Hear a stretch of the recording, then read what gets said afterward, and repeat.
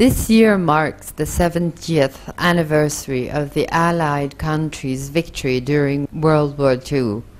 In North Africa, located on the Mediterranean Sea, over 300 kilometers from the Egyptian capital of Cairo, Alamein still stands as a witness of a historical battle 73 years ago during World War II that marked a dramatic change of the world's balance of powers. Not too far from the coast, Alamein Military Museum is open for visitors. Its three main halls of Britain, Germany and Italia are displaying remains of the real, genuine old weapons, equipments, ammunitions, food and fuel supplies, and even real photos of the soldiers' daily lives during the Alamein Battle.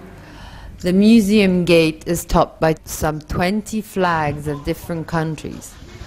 The exterior yard of the renewed museum shows a few pieces of old beige tanks, artillery, armored vehicles, and even a Ford 3-ton supply truck.